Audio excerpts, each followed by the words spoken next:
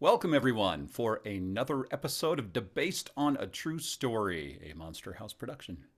My name is Matthew Baxter. Hi everyone, I'm Karen Stollznow. And I'm Blake Smith. Now, this week, are you referencing that we're not wearing pants? What it was that? Well, I'm pointing down to Blake, but it often Oh, seems that which is funny because actually, you it's should like, point up that way because he's yeah. he's going to because be up he's that right there. he's in Yeah, heaven. we're gonna He's get in over here. heaven. we're gonna get this Brady Bunch thing figured out. So Yeah. yeah, because I think I have to look this way. I've Need got need a few Alice more figured out. members. Yeah. Alice is easy. Yeah. I That's think it. yeah. Anyway. Sam's delivering meat. So yeah. Oh, Bowling league. So- he's right. good with his That's- balls and he likes delivering meat. So what are you gonna do? Good old Sam. So anyway, this month we are doing a sort of look at a wonderful film. Before I even get started, I want to say that there are probably going to be spoilers. Spoiler alert in this. Don't watch this if you don't want to know, but there is a possibility that the paranormal is not real. So, I thought you were talking about spoilers about the movie, which is a given with this series. yes, everybody already Yeah. knows This there's is gonna be all about spoilers there. spoilers. Yeah. Yeah. I wanted this movie to be better. I'm just gonna say that. Yeah, right out of the gates. Any movie Yeah, I have to watch, feel I the same want way. it to be better, but this one was extra wanting it to be better. It was disappointing. It was. Yeah, Well, and there's so many moments where I thought that's cool, but somehow put it all together and it's like, not that good. no, I don't think we've mentioned the name of the movie I yet. was just getting ready. It's like- This is 2014's The Quiet Ones, and they probably could have been a little more quiet. Yeah, it's not a very quiet movie. Also, just make sure this is the 2014 version you're checking out because there are other movies called The Quiet Ones. Yes, They may be better. They may be. Yeah, so maybe you don't check. But this one's based on a true story. So that's what we're covering it. Yeah. Yes, and Yeah. that true story is also known as the Philip experiment, which we will talk about in depth a little later. But to talk about this movie itself, sort of the premise of the movie is that in 1974, I believe, there was a college professor that was convinced he could cure mental illness. And on top of that, he felt that paranormal activity was actually caused by the person that it was sort of surrounding. And that, someone thought they were possessed or they had a poltergeist or whatever, that it was actually the person themselves that was causing it through, psychokinesis, telekinesis, things like that. So he wanted to basically do an experiment and find out if this was the case because he thought he could cure the world if he could. If you can prove cure one his- patient, you can cure the world. Yeah. Yeah. Yeah. Weird. So, Yeah, so, so this we've was, got I a think, limited amount of time, so let's get started on the problems with this right away. Well, I mean, so- just as an academic myself, one of the first things I thought. So this was supposedly at Oxford University, Yes. and pretty soon into the movie, he had his funding taken away from him, and I think from the rightly university. So. Yeah. Well, I mean, we're going back to the 70s when this supposedly took place, Yeah. but funding sources usually aren't universities. Usually you're having to apply for external funding from industries or from Sure, granted. maybe government agencies, grants, Granted. things like that.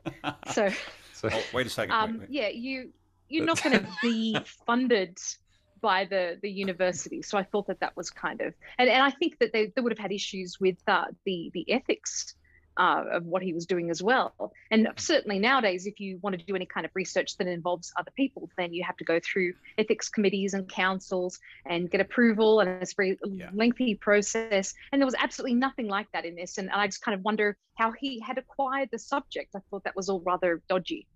Well, It there was was. probably one or maybe 12 ethical problems. Yeah, there's a with lot. this At least, yeah. experiment. Yeah. but there is an interesting thing though that's going on here because this is a very fictional story, and we're going to get into the supposedly true part. But with this, not tied to this at all, but curiously parallel, and I don't think accidentally. This is very similar to a theory held by a guy named William Roll, and William Roll was a protege. Protege, is that the right word? He was a student and later an academic colleague of J.B. Rhine, and J.B. Rhine was based out of Duke, and Duke University used to support his research, but then it distanced itself, and he basically moved a little bit off campus. And I thought there were some little parallels there to maybe the J.B. Rhine story. Yeah, so, that is interesting because, I think a lot of people would still talk as though he was associated with the university when he no longer was. But, exactly. Yeah. And William Roll was the guy, he was one of the first people to postulate that poltergeist activity was actually based on the energy psi energy or psionic telekinesis coming from the subject of the poltergeist, like the source of it being some teenage person with psi powers. And he continued to think that until he passed away. So. Yeah, we definitely have. Exactly. The confusing thing is, to jump into the true story behind this, the focus is on seances, and yet this movie was a real mishmash for me of reputed phenomena. I mean, further into the movie, they certainly do explore seances from a few angles, but I mean, that's really not the main phenomenon that's taken place there. It was very confusing. There was a lot of confusion on exactly what. Well, for younger viewers, and by younger I mean anyone that is probably 45 or younger, is going to think that they were blasting Quiet Riot at her, but no, it was actually the British group Slade that that Quiet Riot would cover and sound almost identical to. So.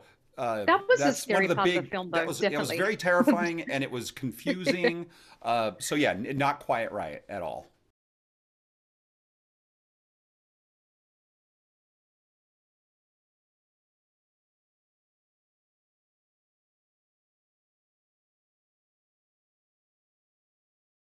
So just so you guys know. But there was poltergeist activity, there was kind of telekinesis and ghosts. Really just the opening mishmash. Credits are all demons and witchcraft.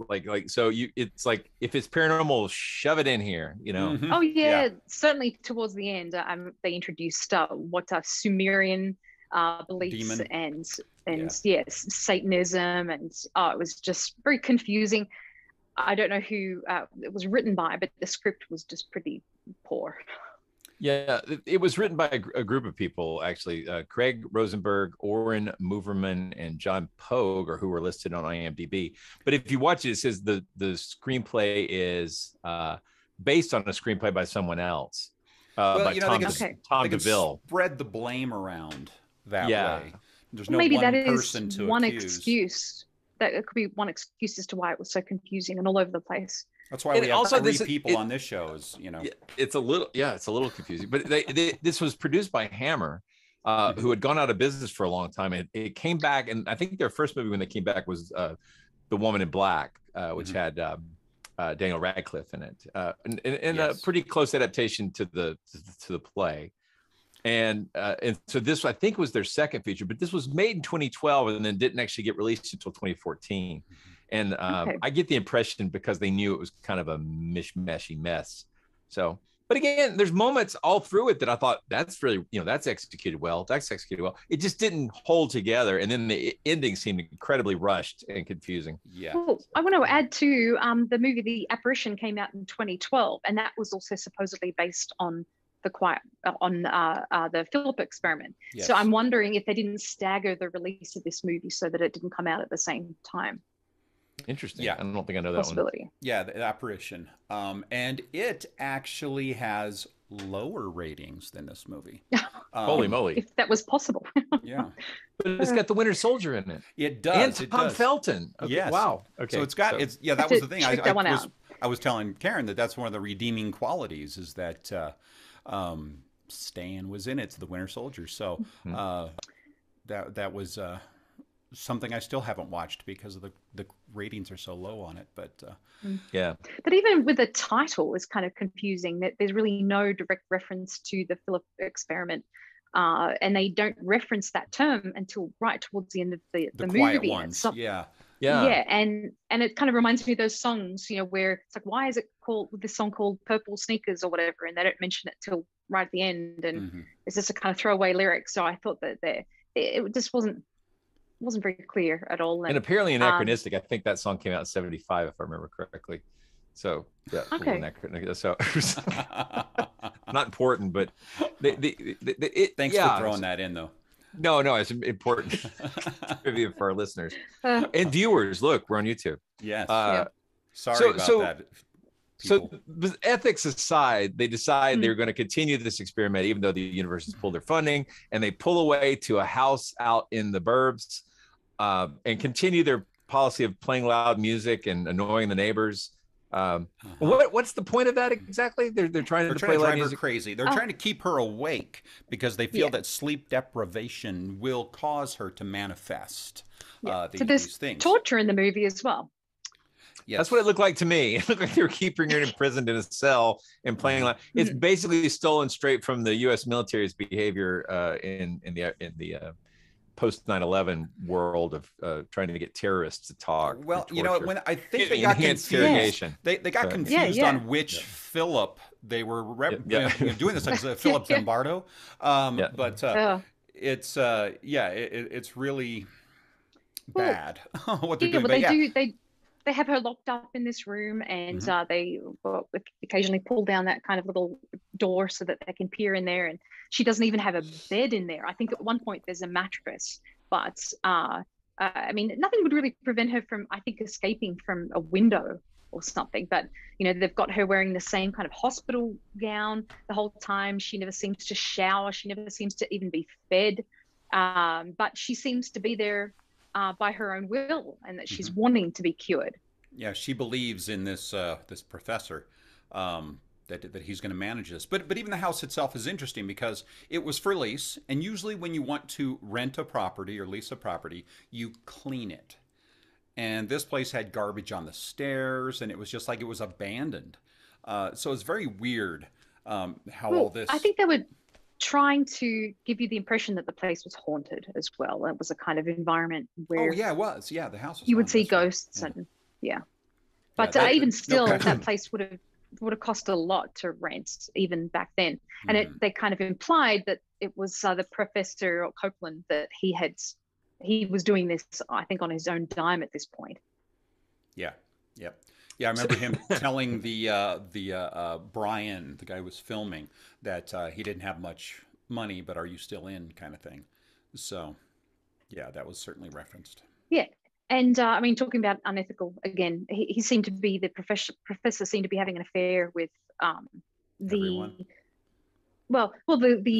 female students, and I cannot remember her name. Chrissy, was it, I think? Yeah, that sounds right. Yeah. Yep. She was having an affair with the professor and the assistant, but they kind of portrayed it as though the professor was in love with the subject too, or there was a weird kind of daddy issue thing that was going on that was very uncomfortable between, I think, the researcher as well and the subject. So it was just a kind of love triangle, several love triangles. Yeah, none of them particularly convincing. Yeah. No. That's true. Paranormal romance. Dr. Copeland is played by Jared Harris, which I don't know what people would best know him from. I recognize him as Moriarty from the Sherlock Holmes movies with Iron Man. Robert Downey Jr. Robert Downey Jr. Thank you. Wow. Old brain. Broken. So. Could be long COVID. So I guess we should have started out with a ginger warning, red-haired, villain. Yeah. So yeah. Sorry. Yep. Judas. Yeah. But yeah, that used to mean that's I'm going off topic now. No, it's okay. I was a lot of people. I don't know why. I love red-haired people. They're fine. It's like many of them. There was a belief that their Judas, red hair. Yeah. Go on to become contributing citizens. Was a redhead, and I did not know that. An insult term in French. But anyway, let's really cut that bit out. Yeah. You need to read on the offensive. Bonjour. But yeah, I just didn't really enjoy this film, and I think it's probably my least favorite out of all the films that we've been Wow. watching through this series. Yeah, I mean, And we watched that Annabelle movie. That's something. Yeah. Annabelle was Yeah, well, I actually think- more fun than this. They kept to the theme more, and I think that the other elements of the movie were more enjoyable still, just being interested in those topics. But this was just such a jumble and so confusing. It was just I'm going to blow the ending if you don't mind. So the whole thing is the professor thinks that you can get people to manifest this energy, get it out of their body like into a doll or something. And then once it's there, we can destroy it and basically cure them, right? And then it turns out that what's her name? Oh God, Jane is the subject. Jane. So Evie, Evie is the Evie's doll, the ghost. Oh, yeah, or whatever the entity. And demon. Yeah. One of our characters leaves, goes off and does this sort of Lovecraftian investigation, comes back with the information that Evie was the real name of a girl who was involved with a cult who worshipped an ancient demon, and that, it turns out that the girl that they've got this calling herself Jane is actually the girl from the cult, and she is secretly manifesting firepower. So the movie, there's this big twist where suddenly she becomes like a fire demon and it's like sets people on fire, kills people. And then the guy who's the cameraman, who's been our POV character for a lot of the movie, sort of sees some kind of demon come out of her at the end. And then the next thing, it ends up with him being the subject of an investigation because everybody died in this fire. Now he's considered to be a suspect. Seems to be mentally gone. And then starts setting his own. His hand can be like he's about to manifest his own. So I guess the thing is, at the end, it turns out it was a demon, and now it's manifested itself in him, and now he has fire starter powers, I think. Well, even earlier on, they alluded to the fire abilities because they had the subject's arm held out, and they had a candle, and it was lit, and they were running that under her arm to see if she could feel that. And when she was possessed by this Evie, she apparently couldn't feel pain. So they were kind of alluding to that earlier on, but I really don't think it was very clear. It did seem to kind of come out of the blue that she had these abilities and that she was able to basically spontaneously combust. Now, having these abilities, to me, seemed to imply that she was actually possessed by this demon, that it was the demon that had the abilities that was inside of her, and it wasn't Evie, she was Evie. Right. And then in that bucket that was in her bedroom, that was the EVP. I was like, oh, what did I miss there? But no. No, you didn't. But no, you're right. I think they're explicitly trying to tell us that there was really a demon the whole time, which I guess kind of ties back to the opening credits where they have all this witchcraft and demon stuff that doesn't seem to have any purpose until the very end of the movie. But I guess that they start the movie out saying inspired by actual events. Oh, but did you see the end credits? They were showing pictures of somebody that was supposed to be the team, like this actually was a true story. And they were showing these photos of different people being the team, but they'll make them look like they're old photographs of them. And I found that to be really disingenuous. And just really, I don't know, flat really out burns me. That wasn't the story that it was based on. So it is I mean, not. it was. It is not. This was not. It's not based on Firestarter or any kind of the story it's based on is so much more mundane and weird and silly. And Canadian. But and Canadian, so it's nicer. Not British, Yeah. So the thing is we've talked about a lot of stuff that just flat out sucks about this movie. But Blake, you said that there was a couple of things that you almost liked. Can you recall any of them? Do tell. Yeah. There's I've got one or two. Yeah, no, there's some great jump scares. They have a good use of sound. I would say they kind of overplay the screaming girl to scare you thing. That it is irritating at some point. It starts out being, oh no, what's going on? And later on it becomes, oh, for God's sake, please just stop screaming. Pick a different jump scare technique. I always love it when characters go do historical research. Period. I don't. It's like it almost doesn't matter what they come up with. If the Scooby Gang hits the library, I'm in. So I like that part. So, and again, nothing wrong with the cinematography. Their use of the camera footage that's supposed to be shot by our POV character is good, except little problem with the story. At the end, they tell him that there is no footage, that everything was destroyed. So what were we watching?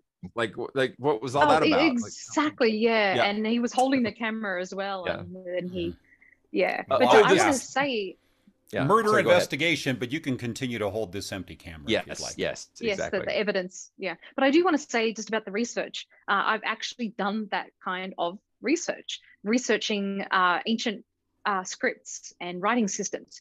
And let me tell you, it's very mundane work. It takes a very long time to find anything, and even still, to find what you're looking for, you may not even be able to achieve that. And yet he goes into the library, and he is there for maybe an hour or something, and has to dash back so that the professor's not aware of what he's doing. And stole the files. And he finds everything that he's looking for in such a short period of time. And I found that to be very unrealistic. Well, I remember, Karen, you and I trying to find the original mention of the Silver Cliff Cemetery in the archives in the Colorado History Museum. And it was painstaking work. It was painstaking work. It was really exciting when we found it, but it was not, the thing is with his, it almost seemed like Eye of the Tiger should have been playing in the background, because it was kind of like this montage where he's, getting in shape for the fight. And, it was just kind of, if they had some good inspirational music behind that, you get your blood pumping, that would have been probably a better scene.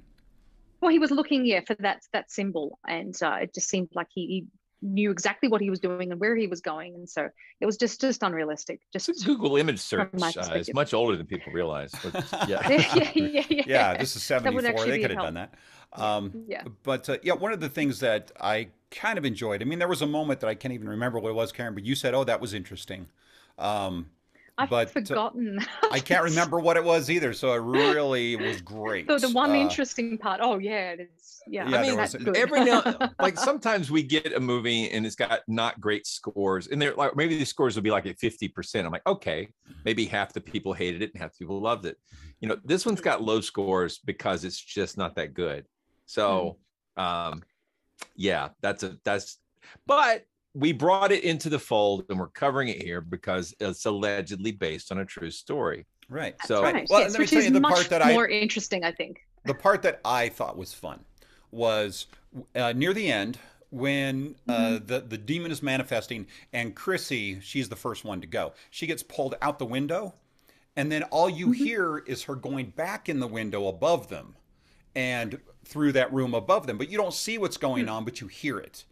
And I did kind of enjoy that. I thought that was kind of fun for her to get ripped out the window and then back in upstairs was kind of cool. And listening to it was a little terrifying sounding. So that I enjoyed. You didn't know exactly what was happening. Right. So did defy expectations. Yeah. I'm not sure what to make of her character. I mean, she seemed to be like, she kept talking about she had trauma and whatnot, but then she basically just sat around smoking, talking with a kind of half British, half Russian accent. I'm not sure what was. And there was, I thought at first she was like French or something, and then that accent went away, and then she was something else, and then she was playing nurse. I was very uncomfortable with that. She was administering injections, and so I didn't really know what role. What? Okay, why did the doctor have medicine to kill somebody and bring them back? What is that? Just standard? Oh. Yeah, look, I've got this. Look, right, we all have a bottle of Curare on our desk, right? Yeah. But then he wasn't going to use it either. He was trying to use the cameraman's love to bring her back, to I guess get rid of the demon and to bring her back to life. So it was just make her want to come back. It's a callback to our zombie episode. Tetra. Yep. It's pufferfish toxin. Yeah. But here he is. Here he is purporting to be rational and to be a non-believer and a scientist and a skeptic, and yet he's thinking that he can do that. It was just he lost his way. Yes. Yeah.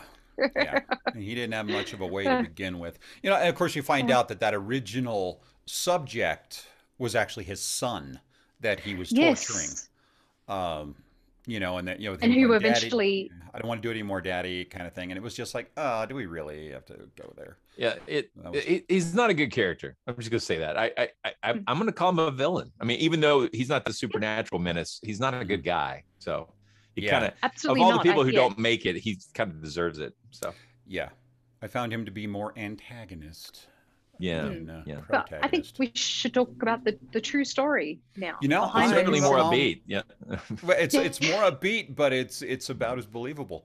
So yeah, let's talk about the Philip experiment. Now, the Philip experiment is an interesting one because it is supposed to be, the scientific approach, but there's really no evidence there was any science in this at all. All we have is, oh yeah, believe me, this is what they did and this is what happened.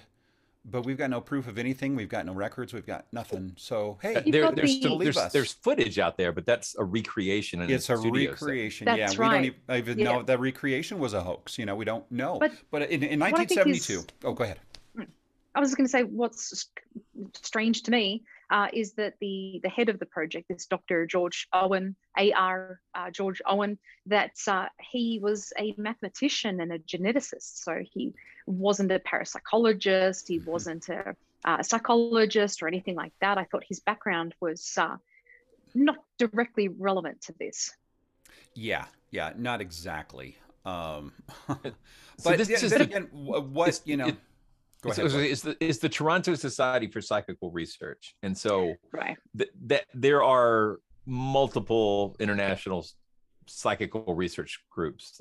The Society for Psychical Research in England, the American Psychical Society, the ASPR, and here is the Toronto Society for Psychical Research. And what these all have in common is these are largely amateur groups. I mean, they have all kinds of expertise from different fields there, but they're people who are interested in psychic powers, spiritualism, and how to investigate those ideas. Right. And they're not scientific bodies. Some of them have done really cool experiments and they've written papers and investigations.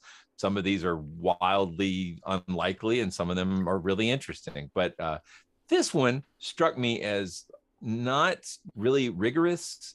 And the premise is, right, that they're going to try to perform spiritualist type seances and try to contact some entity.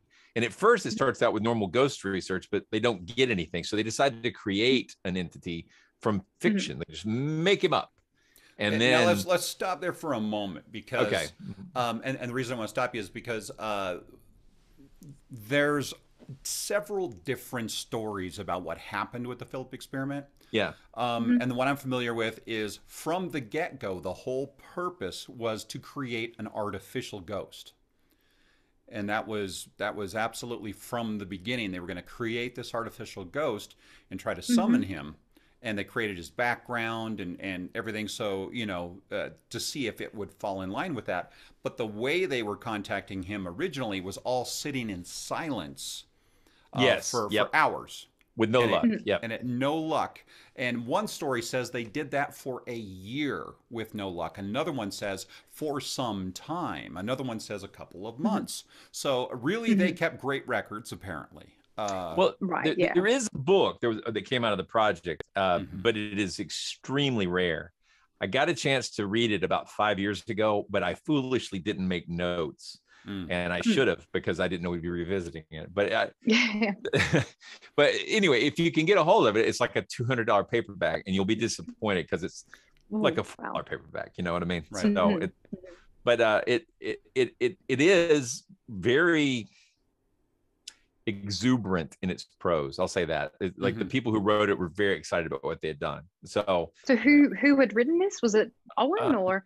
It was not Owen. It was further to what Blake was saying about Iris Owen. Oh yeah. Okay, so his wife. That was his wife. Yeah. And she was very excited. She was. She really was. But further to what Blake was saying about people coming from different kinds of backgrounds and not necessarily being scientists, I think that there were about 8 people who were involved in the project, and there was a student, there was an accountant, there was Owen and his wife, and a number of other people from all different kinds of backgrounds. So I don't know if they chose those people for that particular reason, or if they were just those people who were interested in being involved.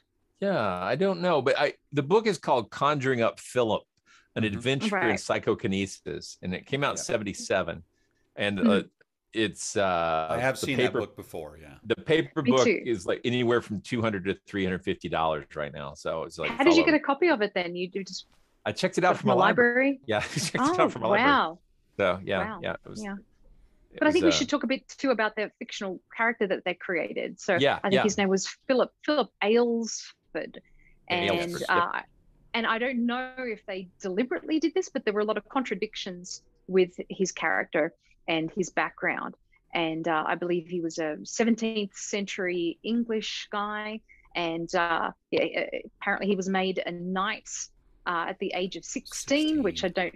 Yeah, wouldn't really happen, and that he was good friends with Charles II, which certainly doesn't line up with the time frame for Charles II. I think by the time that Philip had committed suicide when he was about 30, Yes. and it was after that time that Charles II had become king. So that the details just don't mesh up, and I'm not sure if they intentionally did that.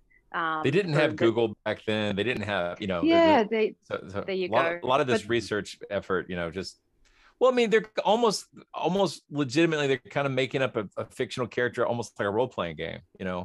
And but it was really silly. I think they still could have done a better job, because he I was agree. married to he was married to a woman called Dorothea, but he wasn't in love with her. It was an unhappy marriage, and then he fell in love with a witch, as you do, and this lady was burnt at the stake. Wait a minute. Romany. Dorothy and a Yes. witch. Okay. Huh. Yeah. Yeah. So Anyway, a that's house why fell on her. So that's why he took his life, because the love of his life had been burnt at the stake. So yeah, it's just an over the top story, and I believe that they communicated with him. They never were able to manifest him as a ghost or to see an apparition of him, but they'd also I think contacted a number of other ghosts. I can't remember the names of. Got them written down somewhere. Lilith and Humphrey were two other spirits that they communicated with. But I do think it's interesting that a lot of this is kind of just passed on hearsay, and that the footage that we see is often presented as being, oh, this is footage from the experiment. Right. But that's not the case. It was recreated later on. But there are a few photographs of the group. Well, it was what they claim is that after this time of not having anything working by sitting in silence, you hear one report that says that they just decided to get together and have fun, laugh, tell stories, tell jokes, and drink and sing, and sing, like a lot of paranormal groups. Like a lot of paranormal groups, tell Chuck Norris facts, those kind of things.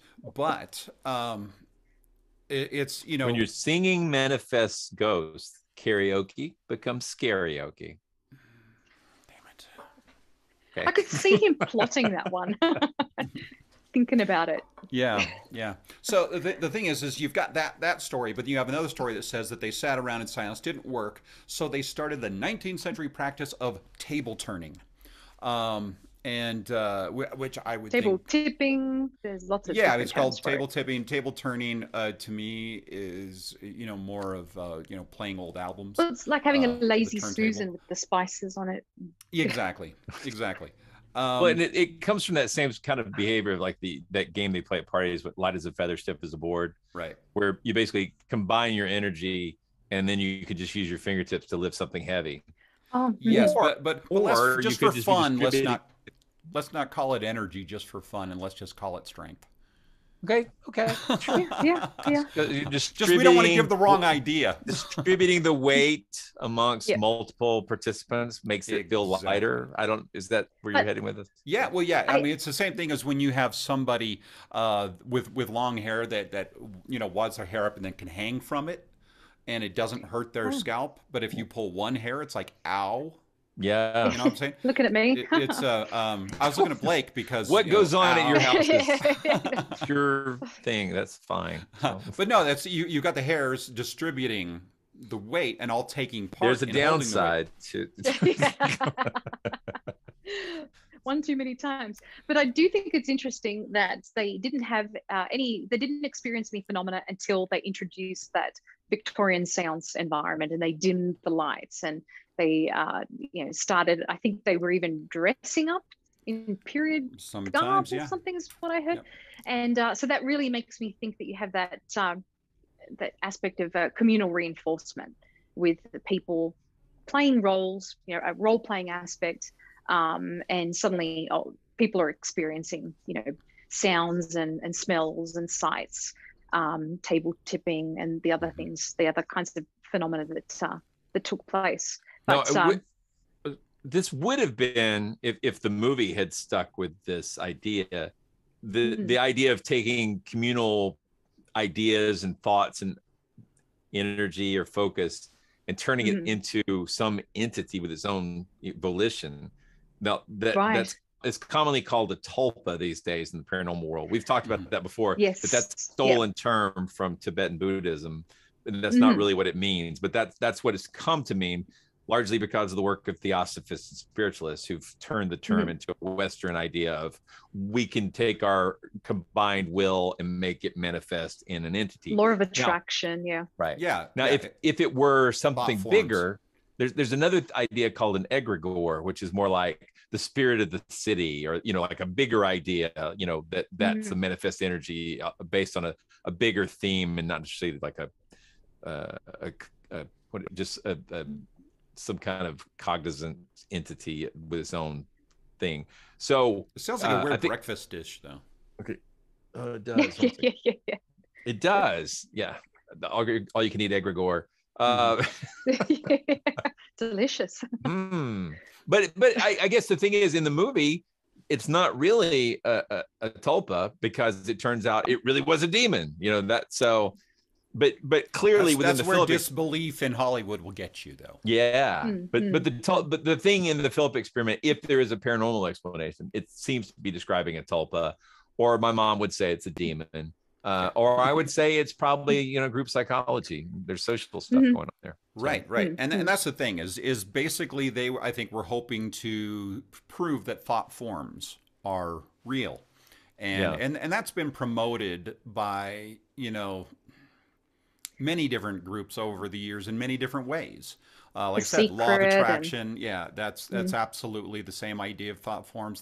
There's a book called Thought Forms, I think written in 1901, that covers all of this. And then every get rich quick scheme along the way. Thoughts become things. Yes, that's the Think and Grow Rich, which many people see as a perfectly fine business book. A lot of it ties into manifesting your ideas. And there's a weird thing there. Like there's this whole idea in chaos magic is another thing where you basically focus on an idea and you want it to come true, and you do all these rituals to make it come true.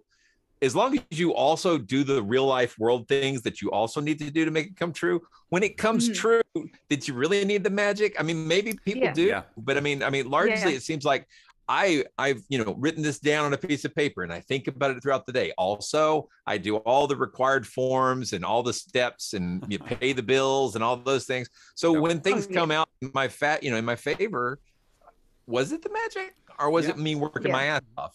So exactly. James Arthur Ray, who some of us know as a murderer as well. He, with his work with the Secret and the law of attraction, he actually kind of reveals in that accidentally that just thinking about something and not doing the work is not going to do anything for you. You have to do the work. So it's that same question. Well, then did I need to do the meditating on it thing? Yep. It's good to have focus, but that's not the claim. They're talking about putting it out to the universe and having it come back to you. Yeah. I think the difference between a magic themed, secret book and a getting things done, work down this list, figure out the steps you need to do all the steps, and things will be accomplished, it's Mhm. they're really closely parallel. Like I can really see where the lure of thinking that the magic makes a difference, you know. Yeah, Um, there's that self-help kind of yeah, aspect. Yeah. yeah, Yeah, But maybe we should write a book called "Get Rich Quick Without the Magic" yeah. and see yeah, what happens. yeah. Because that's where the Get rich money is. slow. I was Skeptics. like, Yeah, yeah, yeah. The money is in coming up with the scheme, not following someone else's Mhm. directions. But the thing is yeah, the Philip experiment claimed to have success. They claimed that it worked, and several other people tried to replicate the experiment down the road Mhm. with a little more Mhm. rigorous scientific protocol, and it didn't work. They couldn't get it to work the same way. And I do think it's interesting because what you're basically talking about with table tipping is idiomotor effect, in a communal situation. Mhm. When everybody's got one goal, they're going to sort of make things happen uh, without realizing it. That's kind of how that goes. That's how it works. Idiomotor is amazing. I think that there have been other experiments. I wouldn't say that they were necessarily replicating the Philip experiment, but certainly looking at Victorian seances. Well, not only experiments, but also celebrities doing TV shows on this kind of thing. But it makes me think of Richard Wiseman, who did some experiments back in the 1990s on Victorian seances. And his results were interesting in that he had some actors who were part of the seances, and they would suggest that certain things had happened. For example, I think one suggested that a table had levitated, and very obviously nothing had happened. But for those people who were attending who were believers, they thought that they did see the table levitate. And so he did several different experiments and found that the people experiencing phenomena was really based on whether they were a believer or a non-believer. So the non-believers were not susceptible to suggestion, didn't have any experiences, but those who believed, when they were told that something had happened, oh yes, I saw that too, and they would participate in that communal reinforcement. So I think that that's a very interesting perspective.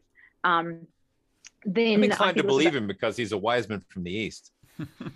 yeah, one of the three. Yeah. Yeah. But then there's the Darren Brown special. I don't know, Blake, if you saw that. That was No. going back to about 2004. And when that came out, apparently it was the most complained about television show at the time. They had thousands of complaints from religious groups, people saying that they're dabbling in the paranormal and the occult, and they shouldn't be on television. But at the same time, when they aired the seance, about 1,000 people phoned in. I think it was Channel 4. People phoned in to say that during the watching this episode that they had had paranormal experiences at home. And that kind of makes me think too of Uri Geller when I was a kid, and he'd be on TV and he'd get you to get out watch, your broken watches and other things, and start to lay them around. And I remember my mother doing that and thinking that things had been fixed. And so yeah, it's really, I think, just a matter of the suggestion. But Matt, you saw the special or part of it with me. What did you think of that? Yeah. The Darren Brown special? Well, the thing that really struck me right off was the fact that Darren Brown doesn't tell you that he does pre-induce these people into a state of suggestibility and sometimes into a deep hypnosis before the experiment is done. So one of the pieces we saw is where this young lady was put into this sort of makeshift room that was basically made out of curtains, and she had to sit in there and with some things that were sitting on a table next to her. And so she had to sit there with her eyes closed and concentrate on those things. And the audience couldn't see her, but after a few moments, things from that table were hurling out of this little room. The tambourine came out, and I mean, it really appeared as if some sort of spiritual force was in there, creating poltergeist activity. But then he played back the video, because he asked her, "You didn't touch anything, right?" And she's like, "No, I didn't do anything." So when he played back the video that they have, the camera they had in there, she did grab those things and throw it, and she was amazed when she saw the video. She had no recollection of touching anything. So he had her in a hypnotic trance, doing that, and only certain people can go to that stage of hypnosis and follow commands like that. But that's why he only does it with certain people. He goes through a lot of people and suggestibility tests to find the ones that he can really work with and create some amazing results with. So, and you have to keep that in mind when you have these groups getting together doing this. Are there people in this group that are heavily suggestible? And or how always between a heavily suggestible person and someone who is just in on it and acting like they're not. I mean, that's another thing. I mean, if you exactly like the Wiseman experiments to have stooges and actors in there, stooges or bad agents. I mean, it's like when you're a kid and you're playing with a Ouija board, and then there's one jerk that always makes the ghost say Blakey's a fatty. You know, I just those ghosts, they're so mean. I hate it when that happens. I never had that happen in any of mine. That's interesting. That's weird. That's weird. Yeah, you would think. But yeah, so it's I love watching Darren Brown because of that. You know, being a hypnotherapist myself, I really enjoy his skills when it comes to that. And well, he was really replicating the Victorian seances with that little room and the various things he did. And at one point, actually restraining one of the audience members as well when he was put into the room. And so, yeah, I mean, he really had that kind of that vibe going. They were drinking absinthe and they were putting down colonial rebellions. It was very authentic. I know, yeah, it sounds great. But I do think it was just just thinking about the quiet ones. Sorry. I do think it was a real missed opportunity to what? I remember, the movie we were supposed to talk about the quiet ones. Right? I think it was a real missed opportunity for an excellent script and to really talk about and focus on a lot of interesting themes. And I think it just went off the rails. And really, they could have done such a better job with if they had truly based it on the Philip experiment or even something like that. I just think it would have been more interesting. It could have been Canadian. They could have had more scenes of people eating poutine. I think that would have helped. Yeah, I would have enjoyed that. people saying sorry to each other a lot. I think sorry. Yeah. But the thing is, snow camels. They this was replicated several times, but the results were not replicated. Now, there is, like when I did my seances, that was originally my idea. I was going to create an artificial ghost and see what happened with people that didn't know that it was artificial. See, the Philip experiment, they all know it's artificial. They helped create him. Right. In the seances I did, I created him. His name was Neil. And no one knew that he was fake until the end. Yes. Please, everyone, kneel. But it was definitely a situation where, with them not knowing whether it was real or not, the suggestibility played a much larger role, and I was able to get some great activity. But not anything levitating, not anything flying anywhere, but people believing that things were happening. And that was wonderful. But there was another experiment that supposedly is ongoing, but I don't know if it still is, called the Skippy experiment. And that one took place in Sydney, Australia. And I believe it started around 2009. And they tried to create this ghost. This one was a young girl who was murdered and, blah, blah, blah. And they make wild claims about how well it works and everything. But again, no video, no audio, no nothing to show. And they're going, we're going to. When we can, we're going to release this video. And then that starts smacking of other things like, Stan Romanek talking about his alien visitations again. When the scientists are done, reviewing it, then I'll show it to the world. But until I can't. Promises. Yeah. So this has been going on with the Skippy experiment for a long time. There's been no results. There's been nothing they're showing, but they're making huge claims. I had not heard about them before. Is that a reference to Skippy the bush kangaroo, the television show from the I think Actually, 60s no. and 70s?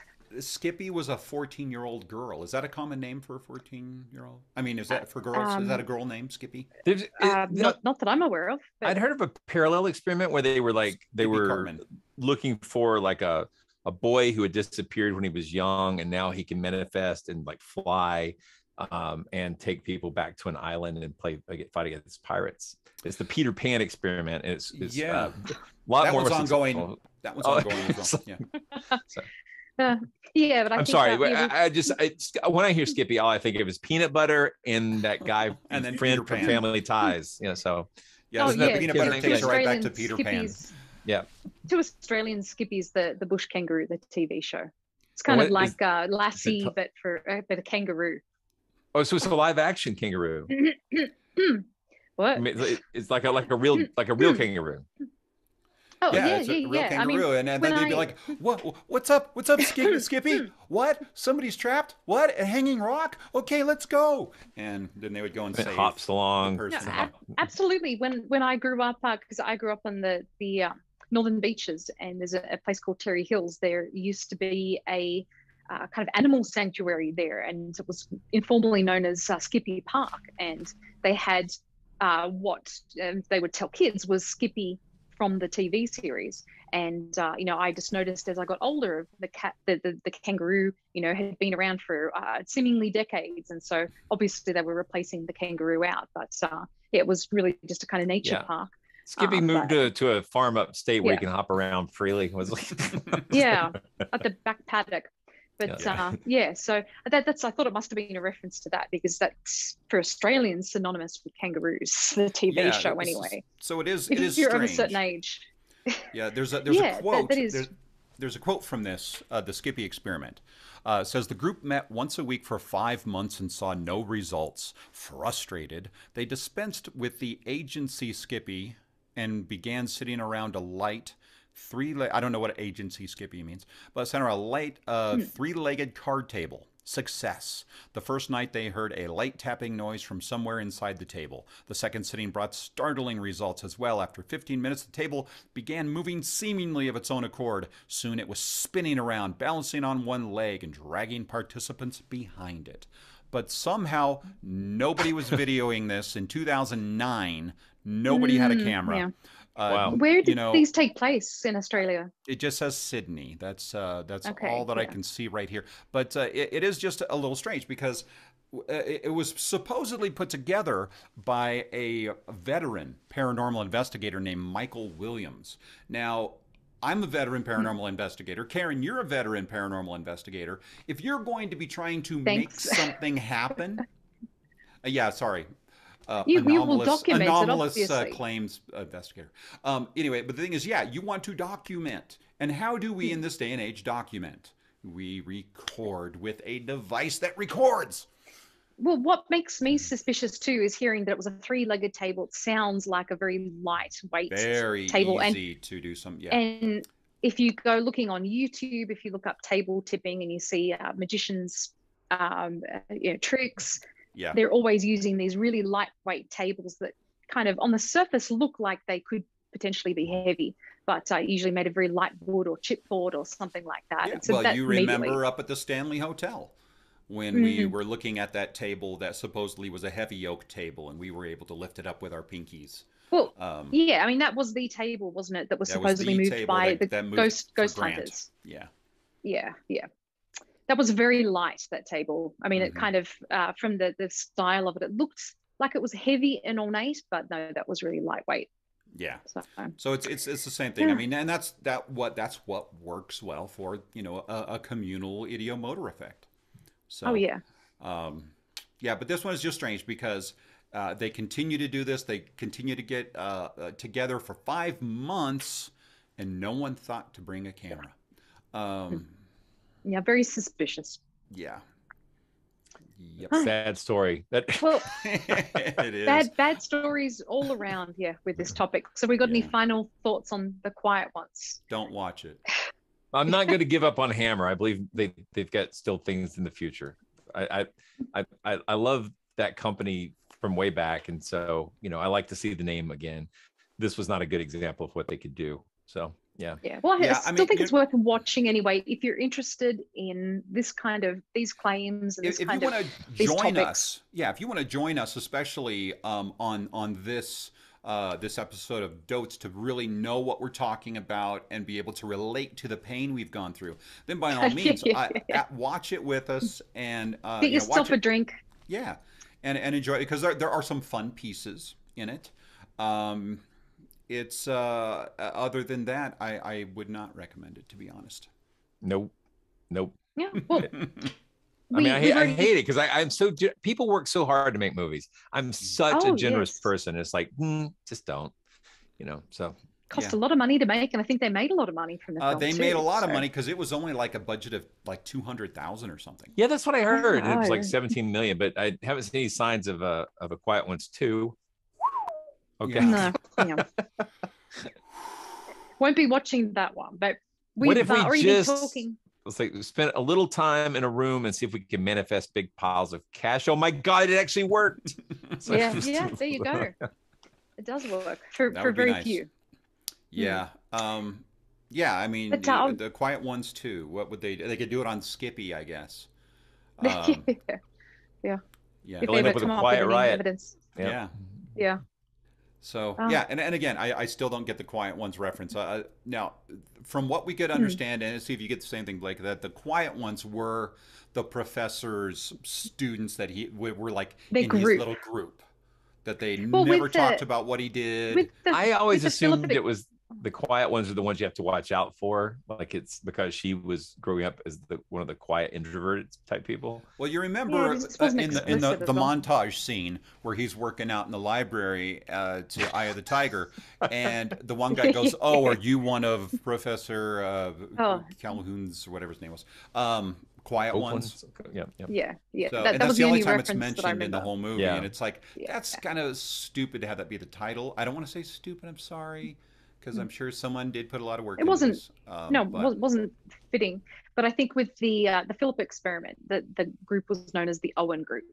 So I wonder if it was just kind of a nod towards them having this separate name. I'm not sure, but it wasn't explicit.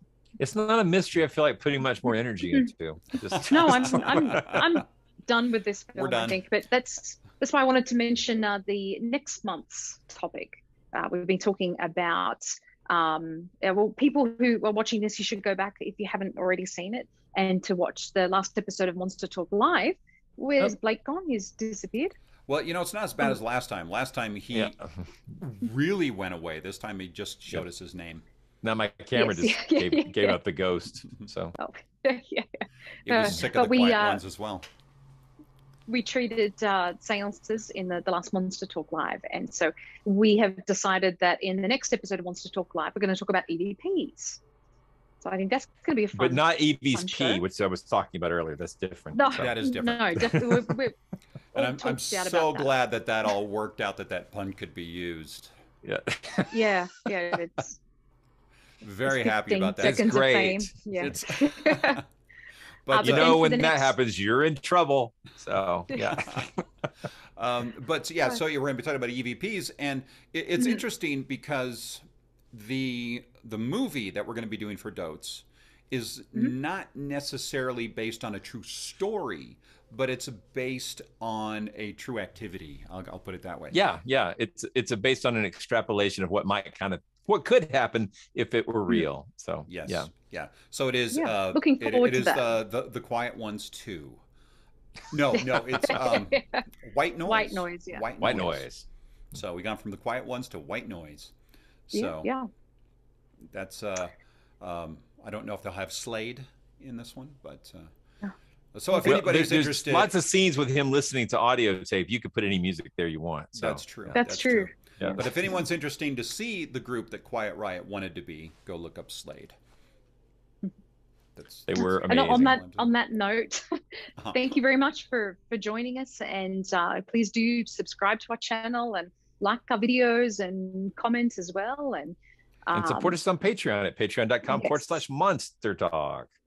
We appreciate that very much, and put a lot of lot of research and work into having to put these together and having to watch bad movies and terrible movies.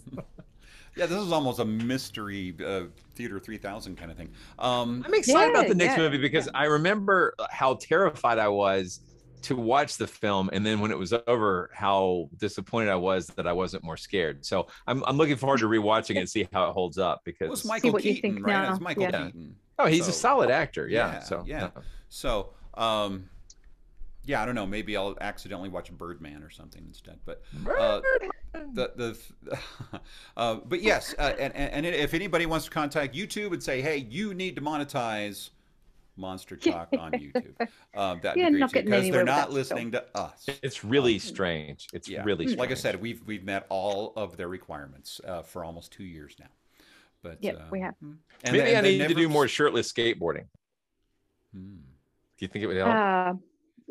Do you have any interest in buying an English bulldog? So, I do not. Yeah, because if you did some skateboarding with an English bulldog shirtless, got it. Probably, yeah. We'll keep working on that. And skateboarding to "Don't Stop Believing," I believe, is also a good one. Which kind of goes along or goes opposite to what we usually preach. But, okay. When we finish up, I'm actually going to go see Journey, so we're going. So. Really? Yeah. That's so really. Okay. But you were joking. All right. No. Be safe on your journey. Yeah. We're mostly excited because Kathleen hates Toto, and they're the opening act. So it's like we all wanted to see Journey, and you see how this came back around to the witch and the Dorothy. Look at that! Yeah, there's something here. Yeah. Well, on that note, I think we should probably cut out part of this anyway and kind of try to sign off. This is gold. What do you mean? Patreon bonus. Okay. So. Yeah, right. Definitely. All right, everyone. Okay. Thank you so much for joining us. Thanks for joining us. See you next time. See you next time. Adios. Bye.